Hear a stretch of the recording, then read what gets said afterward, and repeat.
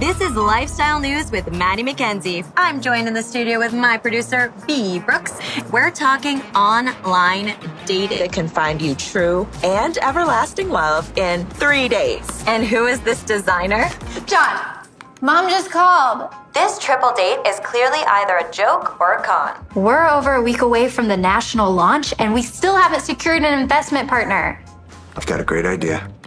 Hey, can I help? Hi. If you're so convinced that triple date is a con, like you said, why don't you join the test group? I don't think anyone wants to hear me navigating the LA dating scene with your app as my guide. Actually, Maddie, I think they might. You've got yourself a deal, John Reed. Look, when the right guy comes along, I will know it. And I will not need a dating app to find him. Well, who've you got? Kevin. I love books. Can't we just look at the covers? See what looks good? Well, I'm very impressed that you're willing to give this whole 3-date challenge thing a try. Triple Date has paired me up to go on a second date with Kevin. Yep. See, I told you triple date works.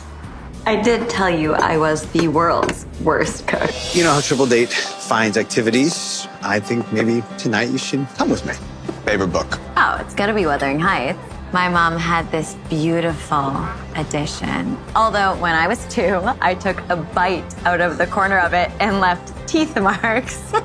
I can't tell you how many bookstores I've gone to looking for one like it. Why did you really start Triple Date? I wanted to bring people together. You never know where you're going to find something special. Well, we're about to discover who is our third and final date and maybe our soulmates. John, is this your idea of a joke? You have suggested views for me, too. Sorry, everyone. I have to get to my press lunch. John left this. I recognize the teeth mark. How did he?